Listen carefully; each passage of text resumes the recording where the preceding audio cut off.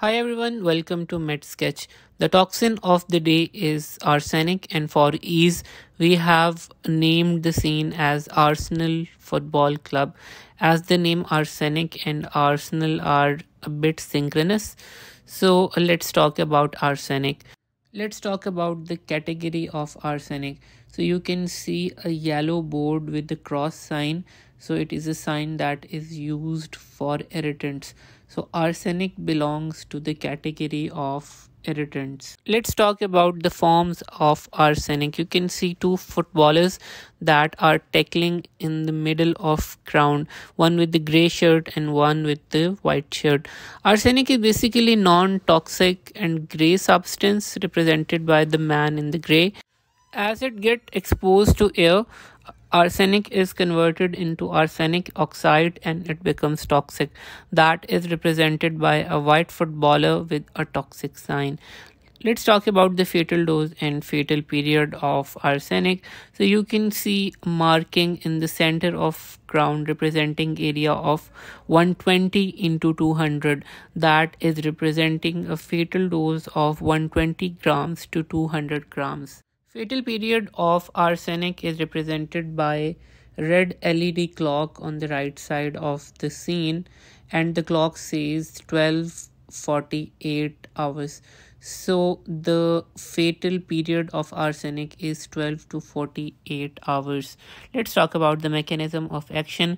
It is represented by a blue hydral water pump and doctor talking to a man and a red barrier just beneath the clock. So there is a blue water hydral pump, and beside the pump there is a banner that says no self use. So it represents the mechanism of action, that is inhibition of self hydral group. So inhibition of self hydral group interferes with the cell metabolism. You can remember with the blue hydral and the banner with the symbol of inhibition. Secondly, you can see our doctor that is talking to a man with a bubble of brain entangled with chains. You would remember the same symbols from the cocaine video. So there it was representing the phenomena of CNS depression. So you can remember that arsenic is also related with CNS depression.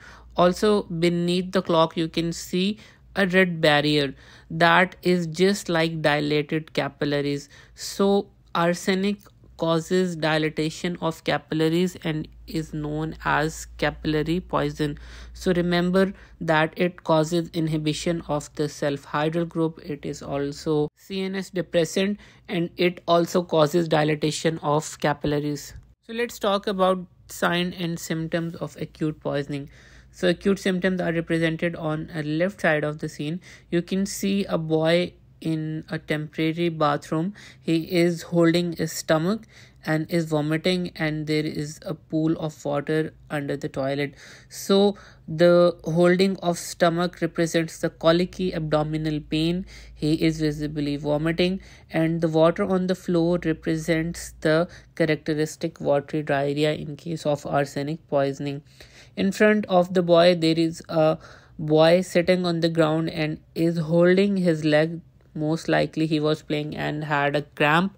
So arsenic also causes cramps due to dehydration of the cells. So in acute poisoning we can have vomiting, colicky abdominal pain, watery diarrhea and dehydration. Let's talk about the chronic sign and symptoms. They are represented by a scoreboard just beneath the Arsenal logo. So there are basically 4 stages represented by 4 groups. There is G and N group, CATS group, rash liner group and nerds group. So let's discuss the first stage, that is represented by G and N group. So the G and N group represents the stage of nutritional and GIT disturbances. There is weight loss, anorexia, diarrhea, fatigue and vomiting. So the second group, CAT group, represents the stage of catarrhal changes, feeling of common cold, running nose, headache, running eyes, conjunctivitis, cough, fatigue, hoarse voice, eruption of skin, inflammation of mucous membranes. Third group represents the rash liner group, and it is related to stage of skin rashes. We can see patchy brown pigmentation of skin that is known as the raindrop appearance. Skin rashes may be mistaken for Addison disease, irritation, or vesication, and Mees line, that are white lines on the nails that are also visible in this stage. These both are characteristic and diagnostic point of arsenic poisoning. So we have illustrated this separately as well. So you can see two footballers that are tackling with each other. So you may have heard about Ronaldo and Messi, that are very famous players of football. So the rain pigmentation is represented by Reynaldo. We have changed the name, and you can see the brown player that is having brown shorts and having dots on the shirts. So Reynaldo is having brown pigmentation, and Messi is represented by Messi or Mees line, to represent the Mees line. So you can remember Messi by the Mees line, and there is also a white line on the shirt. So just remember the raindrop appearance or brown pigmentation and Mees line are the diagnostic points of arsenic poisoning. The fourth group, the nerds group, represents the stage of nervous disturbances. As nerds are a bit brainy, so we have represented the name to remember.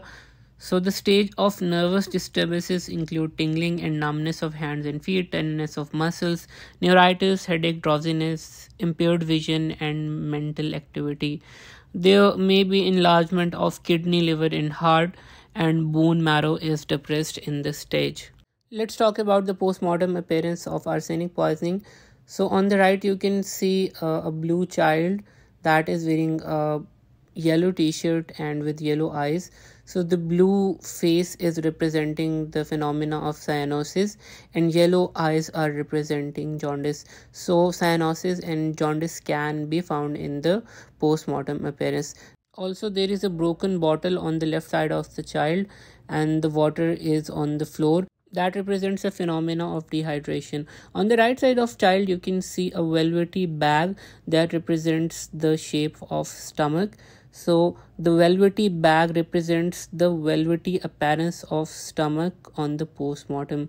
So we can see cyanosis, we can see jaundice and velvety stomach on the postmortem appearance. Let's talk about the medico-legal importance of arsenic. So let's come back to the broken bottle that is present on the left side of the child. You can see the water is clear. So in arsenic poisoning, it is a perfect homicidal agent because it is odorless and it is colorless. So it can be used to kill individuals with the intention of killing, making it a perfect homicidal agent. Next, you can see on the front of the bathroom in which the child is holding his stomach, there is a symbol that no pregnant ladies are allowed. That represents that arsenic acts as abortifacient and it is not to be given in pregnant lady. So arsenic is used as abortifacient and is also used for homicidal intents. Let's talk about the management of arsenic poisoning. So you can see our classical gastric lavage bottle on the right bottom, but you can see the color of the bottle is a bit milky. So in case of arsenic poisoning, we use warm water and milk for gastric lavage. On the left side of the bottle you can see a dimer of capsule. So to remember, we have made this dimer of capsule representing the intramuscular administration of dimercaprol. Along with the gastric lavage and IM dimercaprol, parenteral fluids and supportive management can be used. So here was our video of arsenic poisoning. So if you have any questions, drop in the comment section. Till then, take care. For detailed literature of toxins, refer our textbook Excel Forensic Medicine and Toxicology, available at all major medical bookstore all over Pakistan.